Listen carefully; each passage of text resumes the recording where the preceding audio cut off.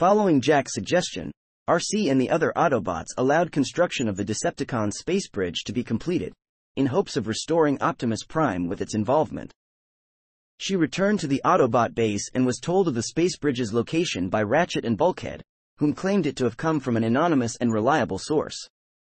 She departed with the other Autobots to the space bridge's location, where she silently thanked Starscream for his help before Bulkhead looked at her in a questioning expression and she revealed that she had used deductive reasoning to conclude it was him. She left with Jack to Cybertron.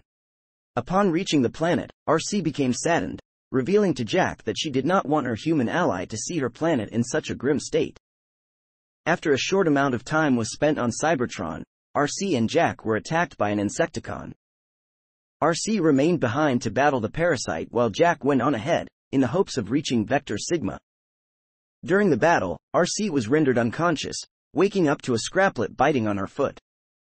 After blasting the vermin off, she retrieved Jack from the Vector Sigma chamber. Despite being victorious on their end, the other Autobots were not and instead were all defeated by Megatron. Despite Jack's eagerness to return to Earth, Arcee did not feel it would be a wise decision and remained on Cybertron until going ahead of Jack through the space bridge.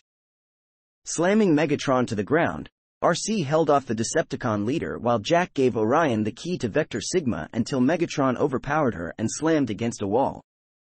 She was let go by Megatron after he realized what the two were doing and joined the other Autobots in attacking him after Optimus had his memories restored until departing with the other Autobots through a ground bridge.